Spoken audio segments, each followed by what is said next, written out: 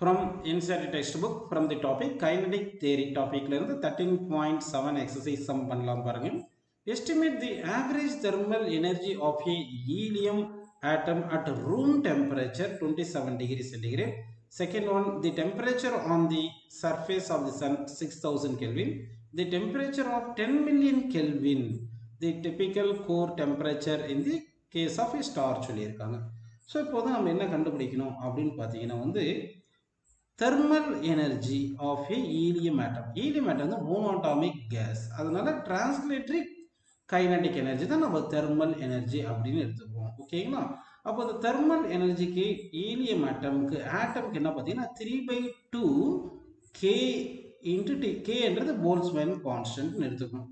அதாவது for n molesக்கு வந்து n molesனு கொடுத்திருந்தாங்கன்னா எனர்ஜிக்கு வந்து 3/2 nRT ன்னு வந்திருக்கும். nRT இது n molesக்கு.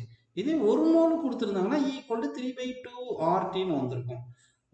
ஒரு மோல்ன்றது அவகாட்ரோ நம்பர் ஆஃப் பார்ட்டிகல்ஸுக்கு. இதே ஒரு பார்ட்டிகல்னா டிவைட் பை அவகாட்ரோ நம்பர் போடணும். அப்போ ஃபார் ஒன் பார்ட்டிகல் எடுத்துக்கிட்டோம்னா ஒன் பார்ட்டிகல் எடுத்துட்டு energy equal to 3/2 into R/NA into T போடணும் இல்லையா? இந்த R/NA தான் வந்து போல்ட்ஸ்மேன் கான்ஸ்டன்ட் அப்படின்னு எடுத்துக்கணும். அதனால வந்து எனர்ஜி ஆஃப் ஒன் ஆட்டம் எடுத்துக்கிட்டோம்னா 3/2 into Boltzmann constant into T ன்னு எடுத்துக்கணும். ஓகேவா? ஃபர்ஸ்ட் கேஸ் எழுதலாம் பாருங்க. ஃபர்ஸ்ட் கேஸ்ல வந்து நம்ம 27 டிகிரி சென்டிகிரேடுக்கு எழுத போறோம். அப்போ டெம்பரேச்சர் 27 டிகிரி சென்டிகிரேட்னா கெல்வின்ல மாத்தணும். 27 + 273ல ஆட் பண்ணிட்டா கெல்வின்ல மாறிடும். ஸோ 300 வந்துருது. இப்போ எனர்ஜி தானே கேட்டிருக்காங்க. அப்போ energy equal to 3/2 into Boltzmann constant. இந்த கேபி வந்து Boltzmann constant. Boltzmann constant 1.38 into 10 power -23 கொடுக்கணும். Into temperature 300 போட்டுருக்குப்பா. இது சிம்பிளை பண்ணிட்டீங்கன்னா எனர்ஜி நமக்கு எவ்வளவு கிடைக்கும் பார்த்தீங்கன்னா நியர்லி 6.2 into 10 power -21 ஜூல் அப்படின்னு இவ்வளவு கிடைக்கும்பா. இது ஃபர்ஸ்ட் ஒன்று புரிஞ்சு. செகண்ட் ஒன் வந்து என்ன பண்ண போறோம்னா செகண்ட் வந்து 6000 கெல்வினுக்கு கண்டுபிடிக்கும். அப்போ டைரக்டாவே 6000 கெல்வின் கொடுத்துட்டாங்க. அப்போ energy equal to 3/2 into Boltzmann constant temperature போடுவோம் இல்லையா? அப்போ 3/2 into Boltzmann constant 1.38 into 10 power -23 போட்டுட்டு into temperature of the Sun வந்து 6000 கெல்வின் அப்படின்னு போட்டுங்க.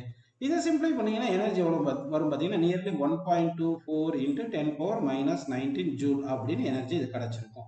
ஓகேங்களா? அடுத்து தேர்ட் பண்ணலாம் பாருங்க. தேர்ட் வந்து 10 மில்லியன் கெல்வின் சொல்லியிருக்காங்க. அப்போ தேர்ட் கேஸில் வந்து டெம்பரேச்சர் எவ்வளோ போடணும்? டெம்பரேச்சர் வந்து 10 மில்லியன். அப்போ 10 இன்ட்டு 10 power 6. ஒரு மில்லியன்ன்றது 10 power 6 10 power 6ன்னு எடுத்துக்கணும். இப்போ எனர்ஜி பார்த்தீங்கன்னா 10 மில்லியன் கெல்வினுக்கு வரும்போது 3/2 into Boltzmann constant 1.38 into 10 power -23 into temperature வந்து 10 into 10 power 6பா.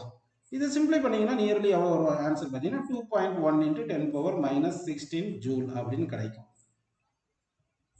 ஸோ இதுதான் வந்து நமக்கு ஹீலியம் ஆட்டமுக்கு எனர்ஜி வந்து 27 டிகிரி சென்டிகிரேட்ல இந்த ஆன்சர், 6000 கெல்வின்ல இந்த ஆன்சர், 10 மில்லியன் கெல்வின்ல திஸ் ஆன்சர் அப்படின்னு நமக்கு ஆன்சர் கிடைக்குது.